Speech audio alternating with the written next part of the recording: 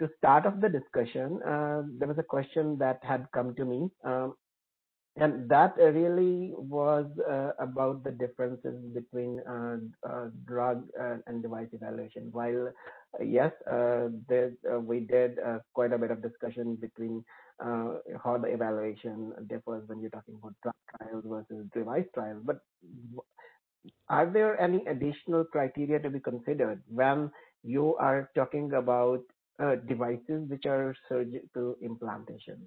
So when you are talking about surgically implanted devices, are there any additional criteria that we need to be cognizant of? Anyone in the panel who would like to answer this question? Dr. Armstrong, maybe? So, Kanwaljit, thank you for asking the question. I think this is a critically important question when the device being evaluated is a surgically implanted device. My background, I'm a pediatric orthopedic surgeon, and I currently work for a company whose total focus is providing for children with neuromusculoskeletal needs in the pediatric and adolescent age group. When a device, a surgically implanted device, is developed, we engage surgeon advisors who are experts, first of all, in the management of the condition, and secondly, with very excellent experience in both the clinical and surgical management of those conditions. They're very involved in the design development of the implant itself and the instruments that will be used in the implantation of the device. And obviously we can have some very simple ones like plates and screws, and we can have much more complicated ones like complicated spinal devices. This is a collaboration between the engineers and the clinicians who know about how to use this equipment. One of the pieces that is developed is a surgical technique.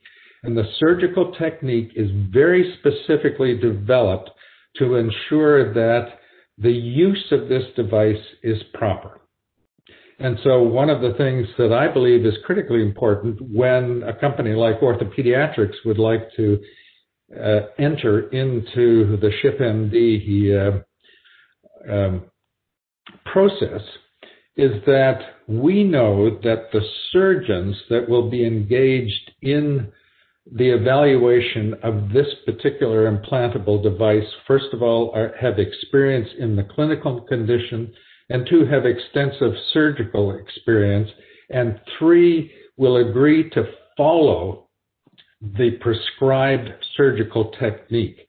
Because obviously, if you're going to evaluate a device and you've got multiple surgeons involved, you must have consistency to the extent that you can in doing the procedure, so you get a fair evaluation of the device. And so that's sort of my platform that I wanted to emphasize.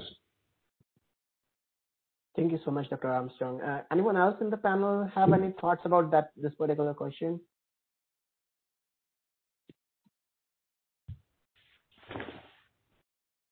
Kolale, Vasum, others? Yeah.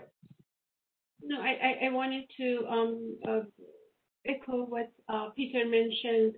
It's very important consideration. And again, one of the differences between device trials and drug trials is that in device trials, it's not unusual for the device sponsor, for the company, to be present during certain procedures. That is a big no-no in drug trials. So you cannot have, the pharmaceutical representative during your PK or PD studies.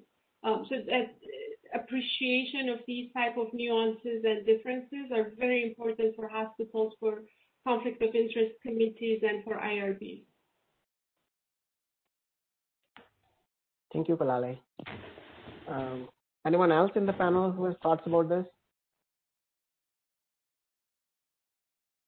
Okay, if no, then I do have several questions coming in from the audience, and I'll get to them one by one.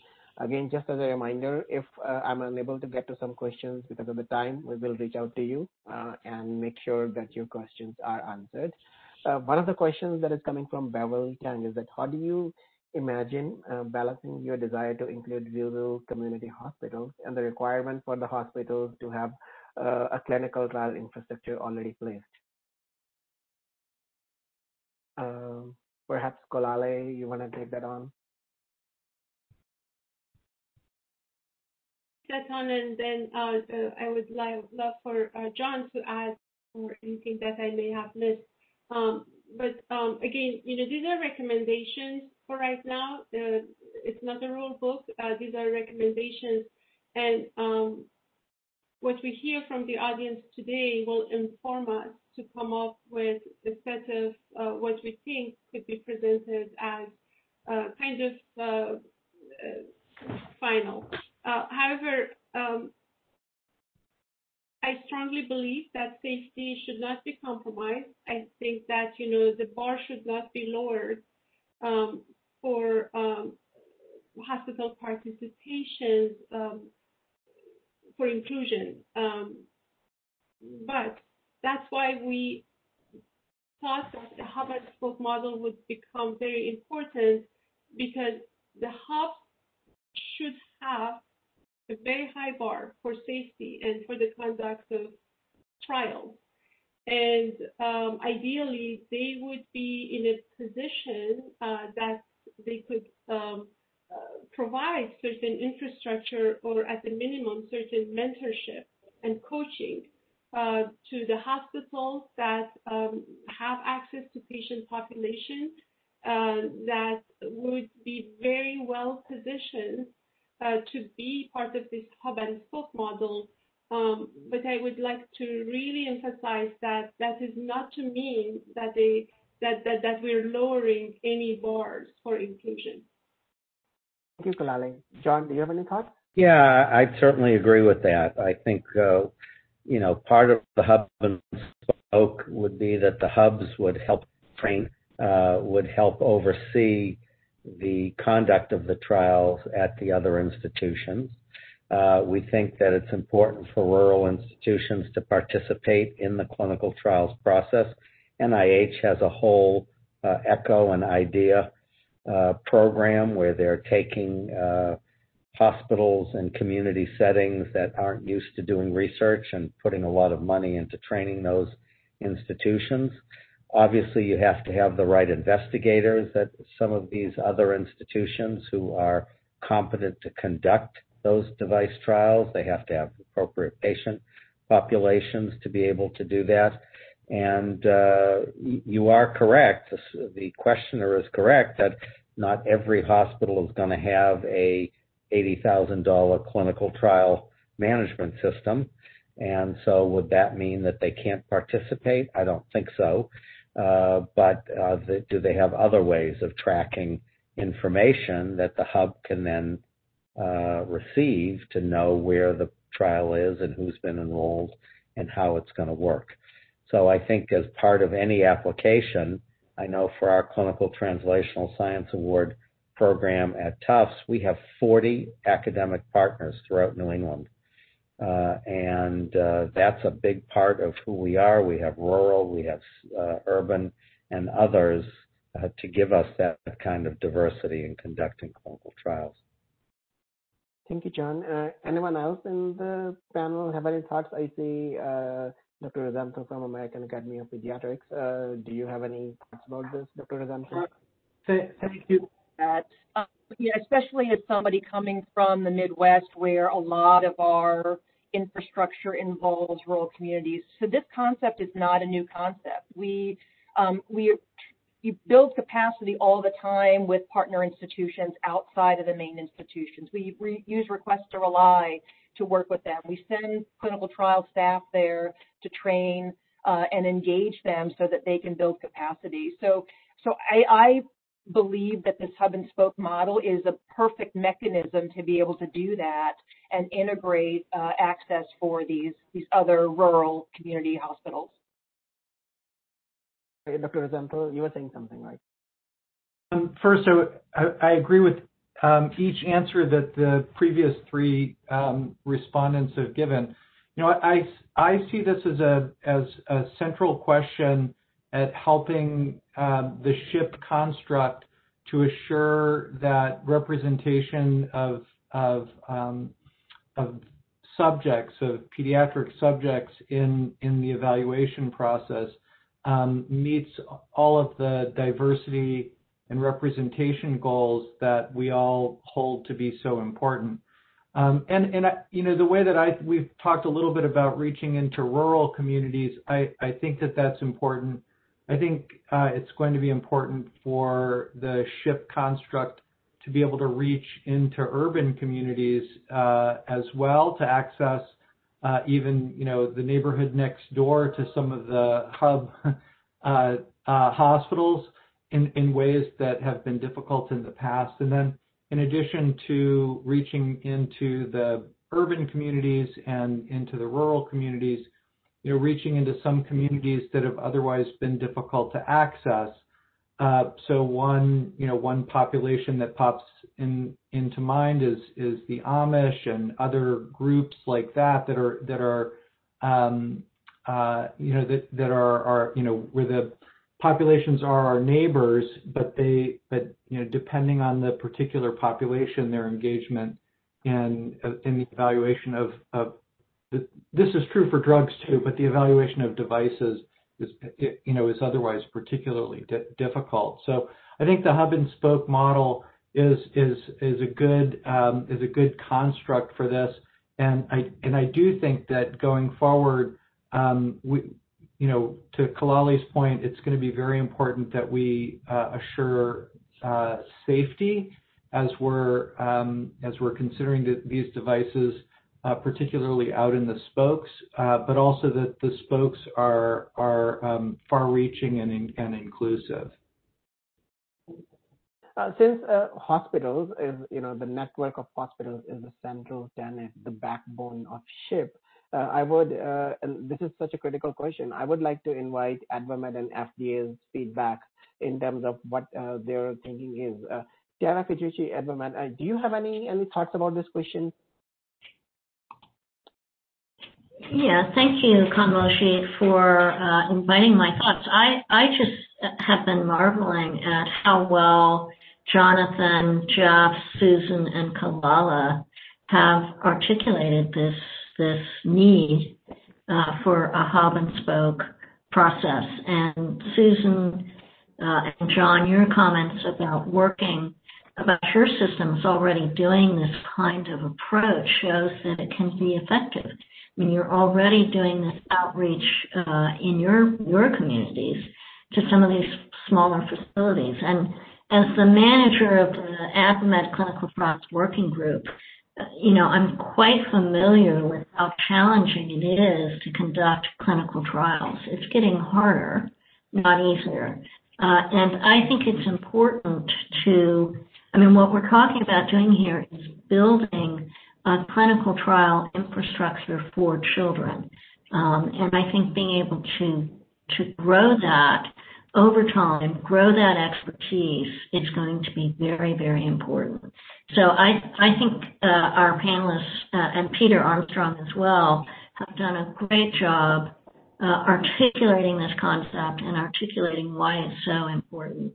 So I fully endorse their comments. Vasum, last but not the least, what are your thoughts about this? No, thank you very much, Kanwaljit, for inviting us into the conversation. I agree with what Tara mentioned in terms of the fact that John, Kalale, Sue, and Peter have done a fantastic job really giving us the background and the parameters around which we need to consider to really deliberate this issue well.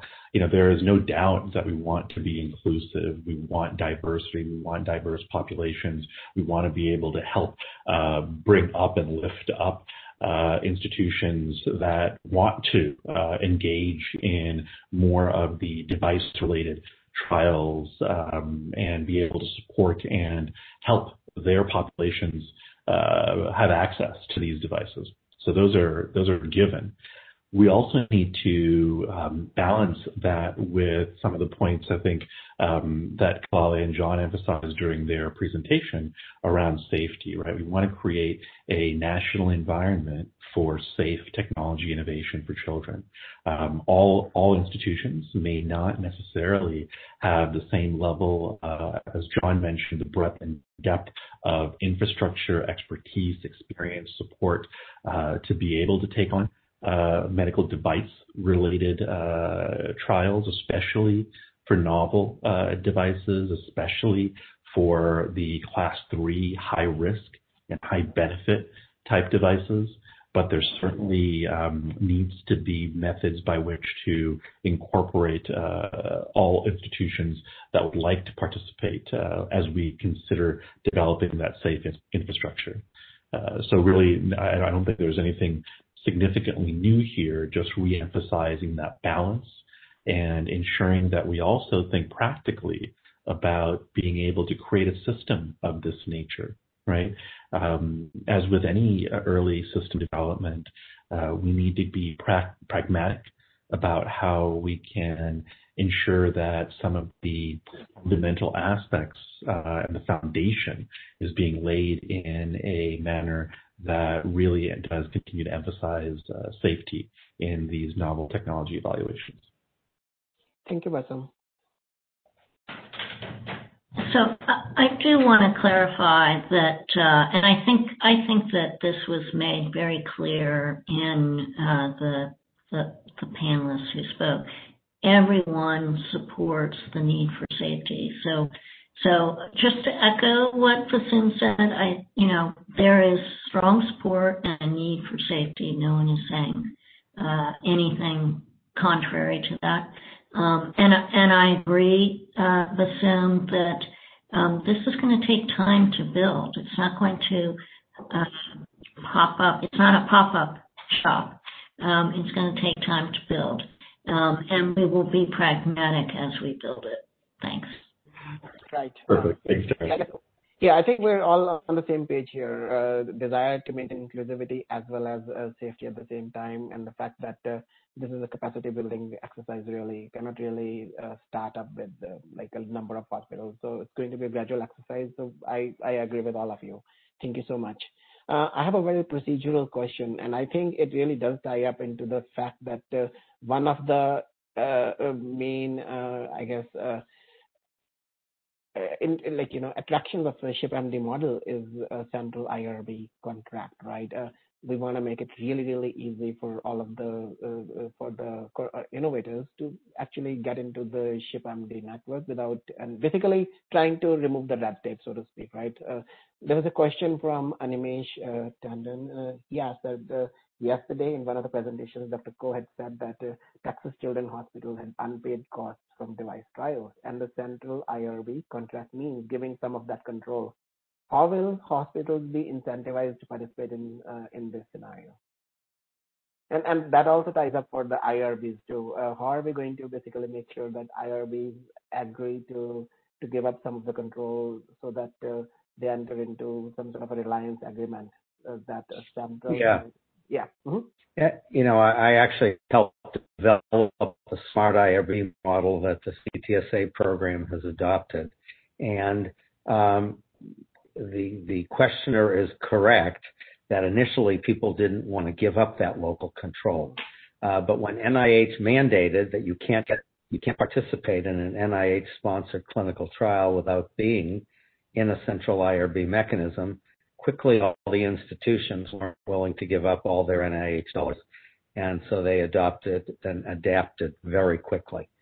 So you should understand that while the central IRB has oversight of the entire trial, each local IRB still looks at local context. So certain different states have different state laws and different state requirements. And so the local IRB has to look at the local context, but they sign off and they allow the central IRB to oversee the entire trial. But certainly the local IRB still has compliance issues, conflict of interest management, things of that nature that will be very, very important. the IRB process, it's not the panacea, but has streamlined a lot of things, because once that IRB approves the protocol and another site joins, it's easy to just say, fine, we've already approved this, and we can approve this next site. If a continuing review comes in every year, they only have to do that once, and it applies to all the institutions. If an amendment comes in, you don't have 20 separate IRBs or more debating each specific amendment. It's just one IRB, they approve it once, and it applies to all the institutions. So I really do think this would be one of the requirements of joining SHIP, is we want to streamline the documentation, as you've mentioned, Kanwaljit, with having a single contracting template mechanism. We already have this with a number of the pharmaceutical companies, and it really does work. So you're not negotiating the entire contract each time. We have joint confidentiality agreements and other agreements. So I think there's no reason for SHIP to reinvent the wheel. We would just use all those types of contracting or IRB mechanisms that are already existing, that are already working, and adapt it to this specific mechanism. With John, I don't think we need to hyperinflate this concern, because a lot of organizations have been moving in this direction. Thank you, Susan. Yeah, I think this is reassuring and very helpful. Okay. I think I actually got a very interesting question in email. That question, I think it really ties up to some of the discussions we've had earlier this morning about how innovator can come and exit the program at any time. What about the hospital? Can a hospital, which is a part of a SHIP network, exit the SHIP network at any time? Anyone in the audience has any ideas about that? Sorry, anyone in the panelists? Vasum, what is your feeling about that? Sure. Happy to chime in while the others collect their thoughts here as well. Thanks, Kanwaljit. I think we need to this goes back basically to the issue of developing systems, national systems, and practical aspects of developing systems, and systems that will work, that have the foundation for long-term stability and value. And very simply put, the intent here is, with the SHIP-FD vision, is not a case by case by case by case.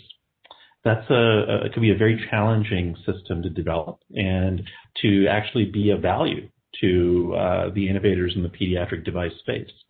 We certainly, once a hospital is qualified, and if that hospital would like to participate and they are able to agree to the standards and practices, single contracts, IRBs, all of those processes that we will be putting into place that really are significantly important for the pediatric device innovators, then our hope is that those institutions will be able to continue to progress and evolve with the system. Certainly, there's going to be a need to ensure that, number one, that the hospitals want to continue to participate, that they continue to meet the standards that the SHIP-MD organization has outlined. And those types of issues will need to be considered, especially as if we get into phase 2 of development. But I just want to make sure, and for clarity for the audience as well, that the intent here is, again, not a case-by-case issue. It's not recruiting a hospital here, recruiting a hospital there. That type of system really may not work ideally for what we're envisioning. And again, that vision is to meet the needs of the pediatric innovators, so we can actually have a sustainable platform that can actually begin to get the devices to the children that need them. Thank you. Think we have any specific number of hospitals in mind? That'll depend on the environment as well. If relatively few people approach SHIP, then obviously you're not going to be adding on lots of hospitals. I suspect, though, when people recognize that this is really a win-win proposition, that people will approach this. And it could be that you can do it with a size number of hospitals. The CTSA program started with 5 or 6, and now it's 60. Now, I'm not saying this would be the same way, but it really depends on who's approaching it, what expertise specific hospitals have, and do they have the investigators to conduct these trials. And as Peter mentioned before, if someone's surgically implanting an orthopedic device, you have to be sure. So you may have 10 or 12 hospitals enrolled in SHIP. But Peter, your thoughts, you may only have 4 or 5 hospitals that have investigators who have the expertise to be able to implant that particular type of device.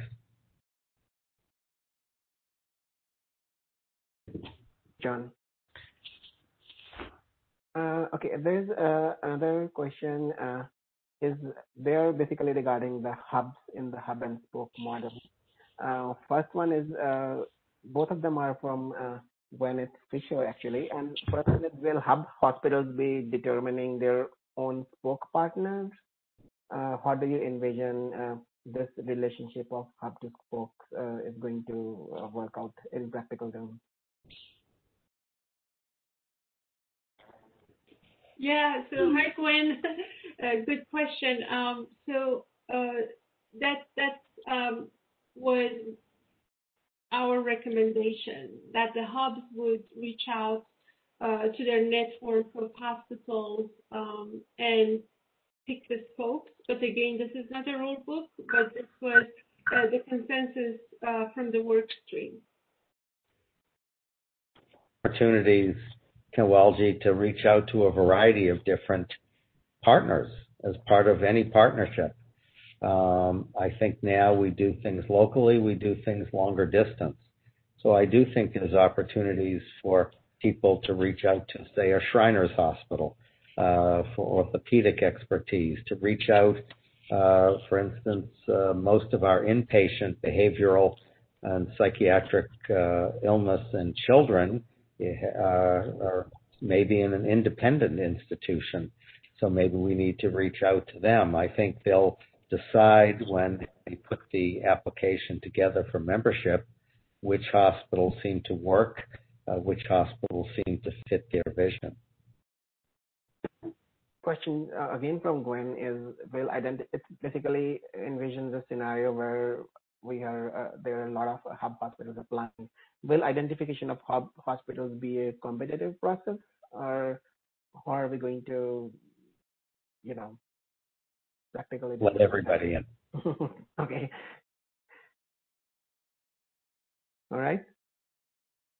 What do you think? The question was answered, so let's just make sure the question was answered. Yeah, exactly. Kalali, do you have any thoughts about it? Yes, that there is an inclusion criteria, right? So that's why our work stream works to identify, what would be the criteria that would qualify hospitals for participation. And I want to also mention that it's very important to understand that the hospitals should have skin in the game, right? So to conduct clinical trials is not a money-making proposition, right, for hospitals. You talk to your chief financial officer if you're working in a hospital, they will tell you that the hospital loses money by conducting clinical trials. So the hospitals need to have some sort of commitment to research and innovation and to serving the patient population that require novel technologies. So those are, some of the qualitative criteria I would say that the hospitals should take into consideration before deciding to join or not.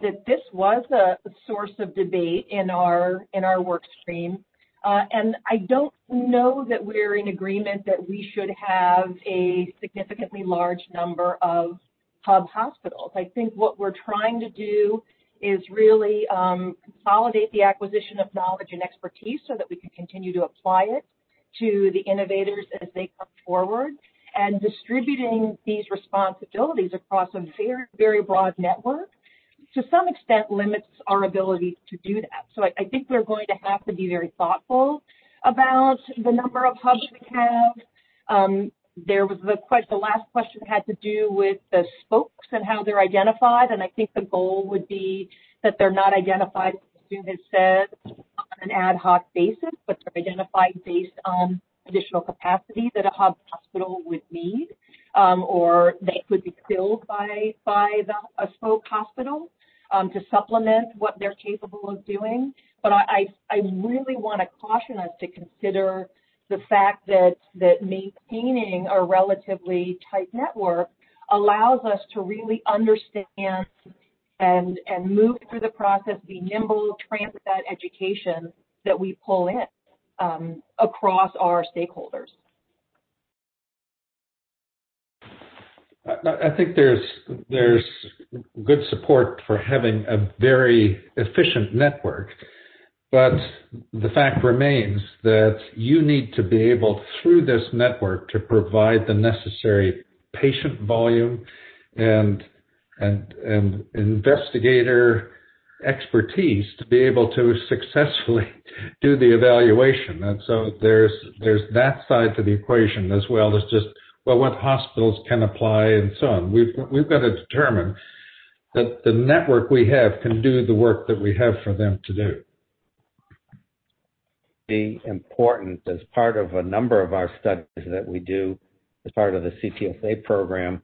We are constantly doing cohort discovery, and we're doing it every day, where a drug sponsor or a device sponsor comes to us and says, well, I need these patients, and we are able to then go back through our electronic health record data, find out how many patients met those criteria or had those diagnoses, or who would have been eligible to participate in the trial over the last 3 or 4 years, and then give them those numbers. So I agree with you, with both Peter and Sue, that, you know, we don't have a specific number. We just know that we need to have enough patients. And if you're dealing with rare diseases, you know, Pedro presented the pediatric heart valve and says, you know, not every child is going to need this. So if you need an X number of patients with this particular condition that's going to need this particular valve, you may not be able to get it in 2 or 3 centers. You may need to reach out to more. So I think all of these things are a matter of discussion. And I know, Bassum, you and I and others have had a lot of discussion, you know, where's the sweet spot? You know, how many is enough, and how many, as Sue brings up, is too much, that you lose some control of that network. Mm-hmm.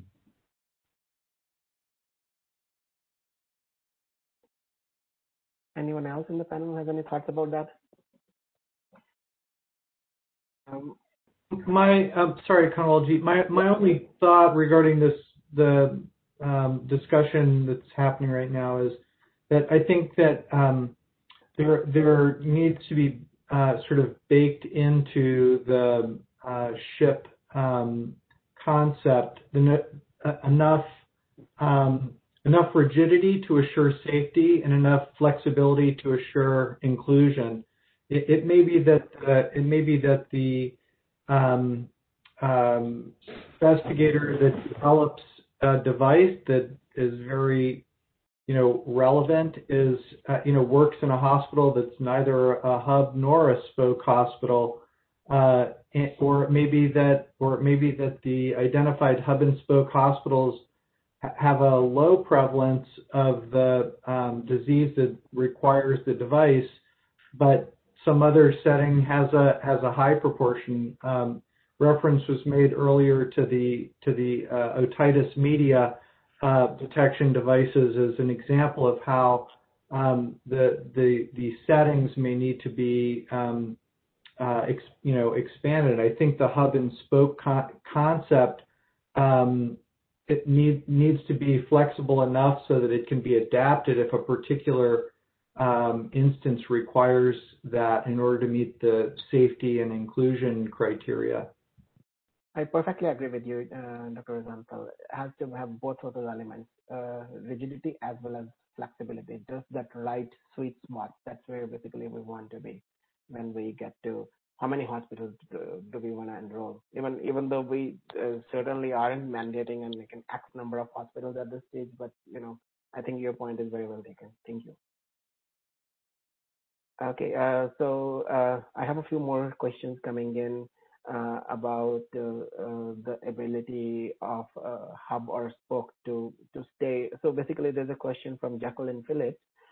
She's asking, will a hub or spoke hospital be able to recuse themselves from the study if, for example, they're already creating a competitive product in the same space as the ShipMD innovator? I mean, this probably does happen quite often if you're talking about large hospitals when they're undertaking more than one trial at a given time. How is this going to work out in a ShipMD scenario?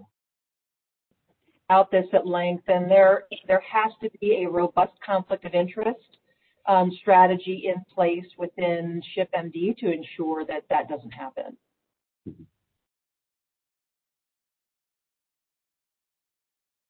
The hospital will have ability to not participate in any given study if they're already doing another study with a competitor out. Yeah. I'm sorry, Vasim, I didn't mean to talk. Yeah, go ahead. Go ahead, Jeff. The point I was going to make is, a related question is, what if there are two competing devices that are each viable devices and each approach and each try to board the ship, and embark on within the ship model, I think at some point we will need to give some thought as to how to handle those kinds of situations. It's gonna, I can imagine that might be kind of dicey from the perspective of the developers of those competing devices to both rely on an infrastructure that where there might be some commonalities among elements of the infrastructure. But anyway, something to think about. I don't have an answer for that one, but I can imagine that might come up as well. Yeah, and if just to add on there, I've got to thank Jackie for bringing up questions that not only are very thoughtful and important, but also reflect, I think, what we all want. We all want to be at the point where we're having to make these decisions, right? Where SHIP is actually working. People are interested in developing these devices. They're interested in engaging in the SHIP system. They see that it makes a difference. They see that it makes a benefit. They want to make sure that these devices get out to children. And if we are there and we're trying to figure out, well, we've got, two of the same devices or three of the same devices, and we want to figure out which one's going to benefit best from SHIP, that's a great situation to be in, number one. And we had a little bit of this conversation during the navigation works session as well. And I think, there are a number of ways to look at it, just like Jeff was suggesting. There's no perfect answer. Simple ways to think about it is, let's say we have, 10 hospitals in the SHIP system that are qualified and that can help accommodate that type of a trial. Maybe 5 take on one of the devices and 5 take on the other. That's a very simplified way of looking at it, but as just to kind of give people a very practical sense of how this works out. Now I'm going to give you a more complex way of how it could work out. We're thinking about how do we really engage the adaptive trials platform principles to really create a system like that that's dynamic for evidence generation within the pediatric device space. There isn't such an example, and that doesn't exist currently. Some of that has been done in the drug space, in the pediatric drug space. But again, just like Kalale and John pointed out earlier, there are fundamental differences between what's necessary to be able to conduct trials on the drug side, pediatric drugs, versus the device side, pediatric devices.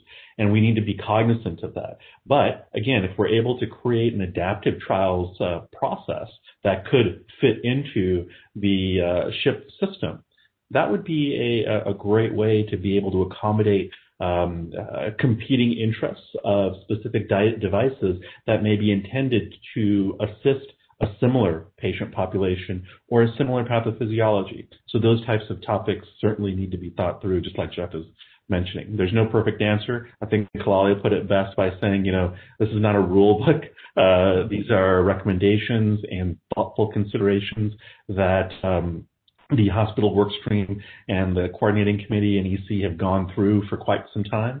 And we really appreciate the feedback and the thoughts that all of you are engendering during this conversation. And that will definitely factor in as we figure out how to make the system work appropriately.